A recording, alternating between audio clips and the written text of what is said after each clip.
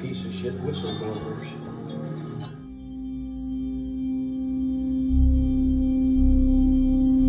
He doesn't deserve those animals. Those animals deserve so much more than he could ever give them. Hey guys, I feel like a lot of you all have been waiting for this video. Now is the time to do it. So here we are.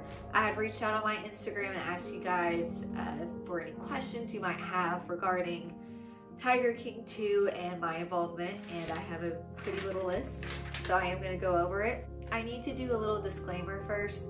This video will have profanity and talks of animal abuse and other horrible things, so just brace yourself.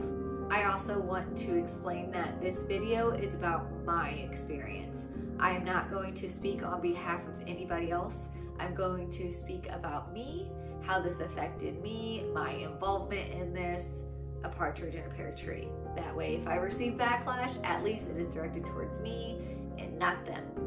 One last thing, I take this very seriously. However, I use a lot of humor and sarcasm to cope with traumatic events. And this whole thing since 2015 is just a traumatic event. So just understand that this is a very serious matter to me. I take this seriously. I experienced it firsthand, and that the way I cope is the way I cope. So let's get into it, shall we? They're missing how many animals are crying behind closed doors. They're not seeing the moldy food or no food at all. They're not seeing the lack of water. They're not seeing open wounds that aren't being treated. Jordan Jones used to volunteer at Wildlife in Need. How did you all figure out you needed to report him? So again, I'm going to speak about my experience in particular. I knew I needed to report him after he punched the tiger reticulated python in the face. Because he did. Because the snake bit him. And the snake bit him because he was moving the snake while she was trying to eat a rabbit. And she was hissing and giving warning signs, and he was choosing to ignore it. And so she struck and she bit him right here. He was bleeding everywhere and washed himself up, told me to clean up his blood, and then went back over, started talking smack to the snake, and then punched her in the face. That was the first time he punched a snake in the face in front of people. I think later he realized, oh, maybe I shouldn't have done that in front of 4 people. There were some signs before then, but that was my, okay, you need to do something. You have to do something. We started talking to whistleblowers 5 months ago. At that time, they were worried about animal welfare on the property. Today, we checked back in, and while the new developments give them hope, the former staff members say the animals could be in more danger now than ever before. Those animals deserve so much better, and they will get better now. But former volunteer Jordan Jones hopes that help comes soon, with hundreds of animals still on Tim Stark's property. They are in extreme danger. He has told us for years that he will hurt them. He will shoot them. It's a threat we asked Stark about during our one-on-one interview. He didn't deny it, and Jones warns the threat could go even farther. It's not just the animals that are in danger, it's all the officials, it's all law enforcement that show up. Everyone is in danger, and they need to be prepared for what's about to happen. Now, who are the whistleblowers, and how's your relationship with them? So the whistleblowers are volunteers and staff members that used to work there or volunteer there, and there's anywhere from 10 to 20 of them. They are very strong people, and no matter if they were anonymous or public, every voice counted. Every story was just as important as the other, and I'm so grateful that we had so many people brave enough to step forward. I can honestly say that this whole experience brought us closer together through and through, just because we really had to depend on each other through this, emotionally, mentally, physically. At one point, I know I was hanging on to one of the girls outside the courtroom. So, yeah, my relationship with them is awesome. We're all really tight-knit. We communicate effectively. We stick together. We have each other's back. Watch what happens when I get you on the stand. Let's see what happens. Let's see every one of you. You ready? Are you ready for that? because we're going to pull you up on the stand, and I'm going to show that you're the lying little that you are. You wanted to go against. So this was a common question I received, and it was, how did you feel when Stark was cussing at you outside the courtroom? Hungry. I was starving. I was ready to go. I was quite irritated that we were held in the courtroom by the sheriffs for a certain amount of time to clear out the rest of the cult members. And then we were released into the hallway, and then 2 seconds later they released him, and then that's what started the whole cussing in the hall situation. I will say it was very hard to sit there and to be composed. However, we wanted to be professional, and we just wanted to let the stupidity shine, and that is exactly what had happened. I will say though, I'm very glad that they put my smart aleck in there. I'm not ready for that, so I'm gonna show you. It slipped. I ain't gonna lie. Like, I was trying to hold my composure and be professional, and I let the slip, and it still cracks me up to this day. Because I don't think he heard it, but we all heard it in our little circle. we were just over it. My favorite part was probably at the end whenever Shay was like, anything else, Tim? Anything else, Tim? Courtroom. Throughout the hearing, Stark went on a few rants, mostly pointed at the former Wildlife in Need volunteers, the same women who came to us with accusations of abuse last year. That's just how Tim is with all of us. And the more outspoken you are, the bigger target you have on your back. Do you think Stark got what he deserved, or do you think he should be prosecuted further? I know that some people are under the impression that he is incarcerated, and I hate to burst your bubble, but he is not incarcerated.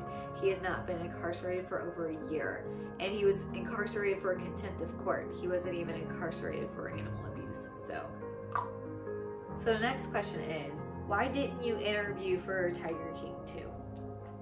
So I was offered multiple times to interview, and I denied it, mainly because my story is not meant for Tiger King at all. Tiger King focuses on drama and just unnecessary baloney that does not pertain to the animals, and my story is about the animals. So whenever the right resource comes, then that's when I will talk about my story. But I was offered several interviews, several opportunities to be on screen, and I declined them all because it's not about fame. It's not about being on TV. I had my moments on TV. I don't need moments on TV. I wanted the focus and the highlight to be on the animals. That's what this whole thing is about. Are you going to let inspectors on the property? Anything you want to say? What do you want the community to know? Truth will prevail. Cameras weren't allowed beyond these doors, but inside the courtroom, eyewitnesses described wrongdoing at Wildlife in Need. You can't hide forever. We're exposing it right in front of you. Were you ever in fear for your life?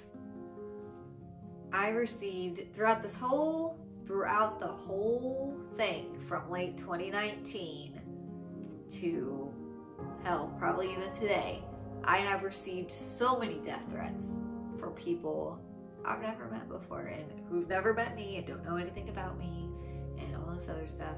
With all of the death threats and, you know, the threats to find me and to dox me, all this stuff, I can honestly say that no, I've never feared for my life.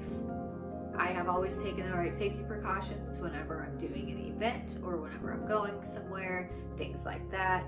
And I also understand that I know how people are and emotions are heated, and I know how that just brings out the worst in people. And not to mention I have a pretty big social media presence, so if something were to happen,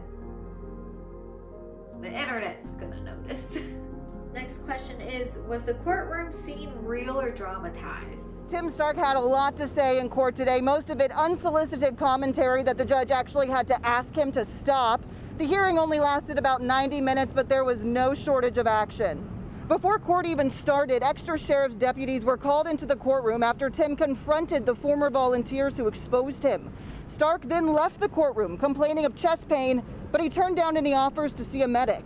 After he came back into the courtroom, court started up again with about 24 wildlife in need supporters taking all of the seats inside, which were limited due to COVID-19. After the proceeding was done, we asked Stark to talk about it on the way out. He had a lot to say, but not to us.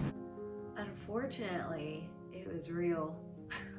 No, it wasn't staged, it wasn't made for TV. Like, that is just how he is. He blew up even before court started. If cameras would have been allowed in the courtroom, you would have seen 1,000 times more drama, because it was dramatic in there. Former Wildlife in Need volunteer Jordan Jones brought the concerns to us and says now, 6 months later, as a witness for the state of Indiana, she's seeing results. Nothing has ever really been done about it. The government and just court system in general has always just ignored this, has swept it under the rug, and this is the first time action is actually taking place. Every week, every time we get new news, you know, it's one step closer. It's one step to getting this done and over with, and those animals finally getting to where they belong. I'm expecting justice. I'm expecting the judge to read over everything and see how much evidence we have and that we have had this whole time, and for him to finally see that those animals have to be removed in order for them to stay alive. The next question is, do you ever feel bad for Stark? Whenever you've dealt with an abusive person, you know, you tend to focus on the good. So let's say there's 95% bad, and then there's that 5% that's good. Your brain tends, or your heart, whatever you want to decide to, one of those organs decides to focus on that 5% rather than the 95%, which is why people kind of get stuck in this loop, and it's a horrible situation where you naturally just think about the good. And for a while, I did that. Even sometimes to this day, you know, there was a scene, I want to say in episode 5, where Shane McAllister was like, I think Stark was just looking for a friend, you know? And you kind of, if you have any empathy, you're kind of like, oh. You know, and even I had a moment of like, oh. But then, I remember all of the horrible things, all of the arguments I had with him, all of the battles, this whole fiasco, the entire thing, the death threats, the doxing, the still talking about me on Facebook Live. There's like over 15 of us, but Jordan Jones is the worst. Jordan Jones is just the most outspoken. I'm sorry. So anytime I find myself thinking about that 5%, I then remember the 95% and I go right back to, no, I have no remorse. I do not care. I want him to stay alive, sure. Of course, I'll never wish death upon anybody. However, I don't feel bad for him at all. He deserves everything.